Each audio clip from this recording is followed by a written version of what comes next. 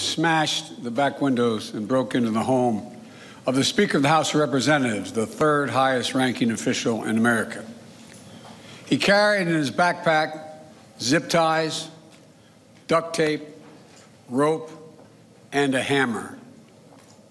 As he told the police, he had come looking for Nancy Pelosi, to take her hostage, to interrogate her, to threaten to break her kneecaps. But she wasn't there. Her husband, my friend Paul Pelosi, was home alone. The assailant tried to take Paul hostage. He woke him up. He wanted to tie him up. The assailant ended up using a hammer to smash Paul's skull. Thankfully, by the grace of God, Paul survived. All this happened after the assault, and it's hard to even say. It's hard to even say. After the assailant entered the home asking, "Where's Nancy? Where's Nancy?"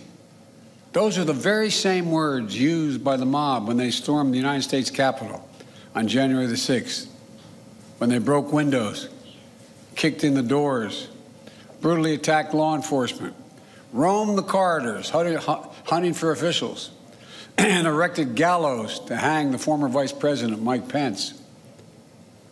It was an enraged mob that had been whipped up into a frenzy by a president repeating over and over again the big lie that the election of 2020 had been stolen. It's a lie that fueled the dangerous rise in political violence and voter intimidation over the past 2 years.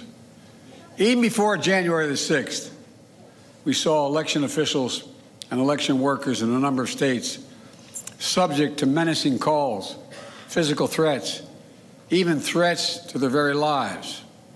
In Georgia, for example, the Republican Secretary of State and his family were subjected to death threats because he refused to break the law and give in to the defeated president's demand, just find him 11,780 votes. Just find me 11,780 votes. Election workers like Shay Moss and her mother, Ruby Freeman, were harassed and threatened just because they had the courage to do their job and stand up for the truth, to stand up for our democracy. This institution, this intimidation, this violence against Democrats, Republicans, and nonpartisan officials just doing their jobs are the consequence of lies told for power and profit, lies of conspiracy and malice, lies repeated over and over to generate a cycle of anger, hate, vitriol, and even violence. In this moment, we have to confront those lies with the truth. The very future of our nation depends on it. My fellow Americans, we're facing a defining moment, an inflection point. We must, with one overwhelming, unified voice, speak as a country and say there's no place for voter intimidation or political violence in America, whether it's directed at Democrats or Republicans. No place, period. No place ever. I speak today near Capitol Hill, near the U.S. Capitol, the citadel of our democracy. I know there's a lot at stake in these midterm elections, from our economy to the safety of our streets to our personal freedoms, the future of health care, Social Security, Medicare. It's all important. But we'll have our differences. We'll have our difference of opinion. And that's what it's supposed to be. But there's something else at stake. Democracy itself. I'm not the only one who sees it.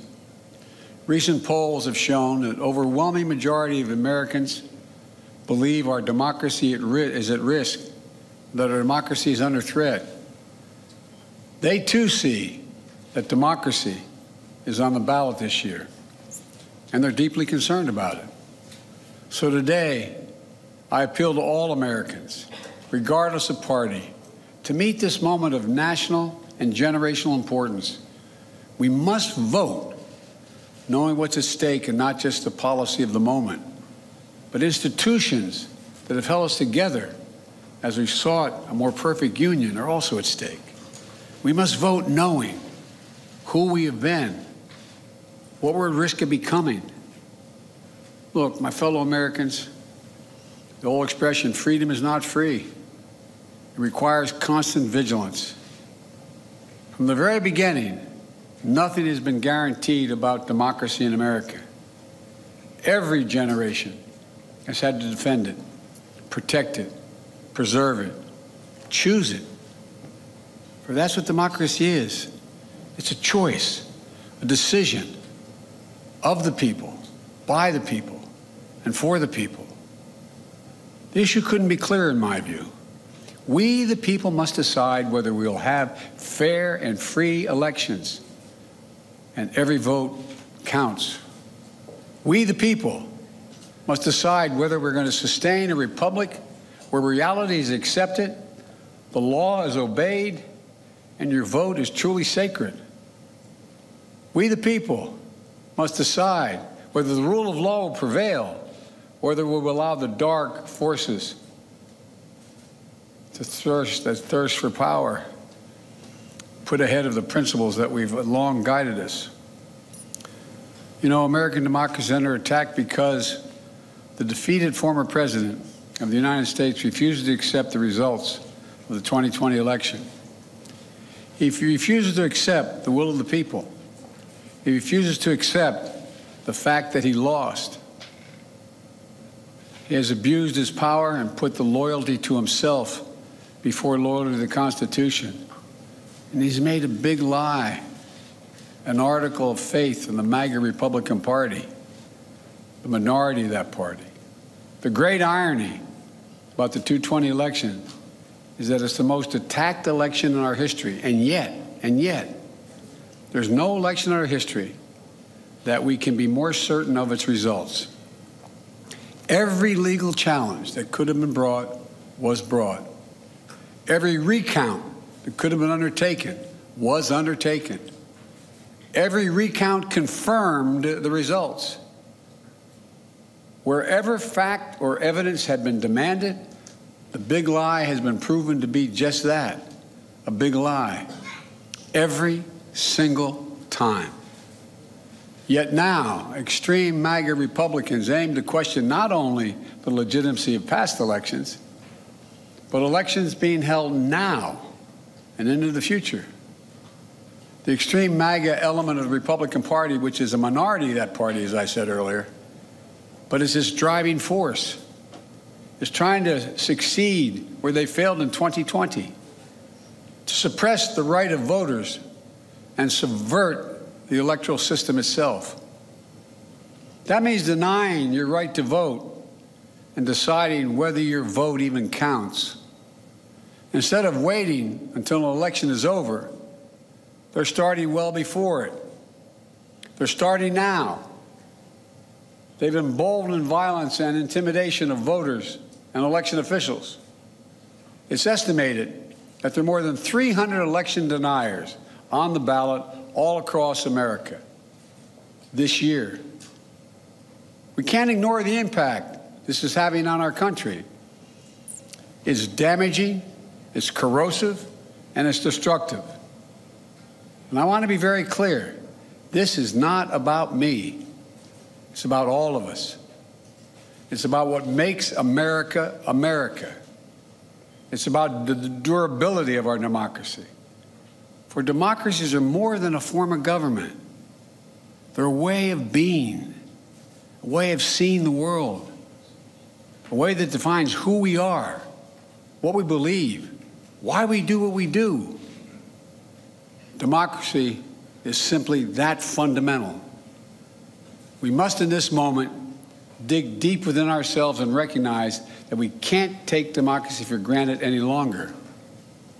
With democracy on the ballot, we have to remember these first principles. Democracy means the rule of the people, not the rule of monarchs or the moneyed, but the rule of the people. Autocracy is the opposite of democracy. It means the rule of one one person, one interest, one ideology, one party. To state the obvious, the lives of billions of people from antiquity till now have been shaped by the battle between these competing forces, between the aspirations of the many and the greed and power of the few, between the people's right for self-determination and the self-seeking autocrat, between the dreams of a democracy and the appetites of an autocracy. What we're doing now is going to determine whether democracy will long endure. It, in my view, is the biggest of questions. Whether the American system that prizes the individual, bends towards justice, and depends on the rule of law, whether that system will prevail. This is the struggle we're now in, a struggle for democracy, a struggle for decency and dignity, a struggle for prosperity and progress, a struggle for the very soul of America itself. Make no mistake, democracy is on the ballot for all of us. We must remember that democracy is a covenant. We need to start looking out for each other again, seeing ourselves as we the people, not as entrenched enemies. This is a choice we can make. Disunion and chaos are not inevitable. There's been anger before in America. There's been division before in America. But we've never given up on the American experiment. And we can't do that now. The remarkable thing about American democracy is this: just enough of us, on just enough occasions, have chosen not to dismantle democracy, but to preserve democracy. We must choose that path again. Because democracy is on the ballot, we have to remember that even in our darkest moments, there are fundamental values and beliefs that unite us as Americans. And they must unite us now. What are they? Well, I think first, we believe the vote in America is sacred, to be honored, not denied, respected, not dismissed, counted, not ignored. A vote is not a partisan tool to be counted when it helps your candidates and tossed aside when it doesn't. Second, we must, with an overwhelming voice, stand against political violence and voter intimidation, period. Stand up and speak against it. We don't settle our differences in America with a riot, a mob, or a bullet, or a hammer. We settle them peaceably at the ballot box. We have to be honest with ourselves, though. We have to face this problem. We can't turn away from it. We can't pretend it's just going to solve itself. There's an alarming rise in the number of our people in this country condoning political violence or simply remaining silent, because silence is complicity. The disturbing rise of voter intimidation, the pernicious tendency to excuse political violence, or at least trying to explain it away. We can't allow this sentiment to grow. We must confront it head on now. It has to stop now. I believe the voices excusing or calling for violence and intimidation are a distinct minority in America. But they're loud and they are determined. We have to be more determined. All of us who reject political violence and voter intimidation, and I believe that's the overwhelming majority of the American people, all of us must unite to make it absolutely clear that violence and intimidation have no place in America. And third, we believe in democracy. That's who we are as Americans. I know it isn't easy. Democracy is imperfect. It always has been. But we're all called to defend it now. History and common sense tell us that liberty, opportunity, and justice thrive in a democracy, not in an autocracy. At our best, America is not a zero-sum society where for you to succeed, someone else has to fail. I promise America is big enough. It's big enough for everyone to succeed. Every generation opening the door of opportunity just a little bit wider. Every generation, including those who have been excluded before. We believe we should leave no one behind because each one of us is a child of God. And every person is sacred. If that's true, then every person's rights must be sacred as well. Individual dignity, individual worth, individual determination. That's America. That's democracy. And that's what we have to defend. Look, even as I speak here tonight, 27 million people have already cast their ballot in the midterm elections. Millions more will cast their ballots in the final days leading up to November the 8th, excuse me. And for the first time, this is the first time since the national election of 2020, once again, we're seeing record turnout all over the country. And that's good. We want Americans to vote. We want every American's voice to be heard. Now we have to move the process forward. We know that more and more ballots are cast in early voting or by mail in America.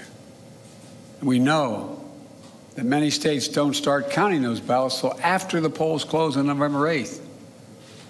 That means in some cases we won't know the winner of the election for a few days, until a few days after the election.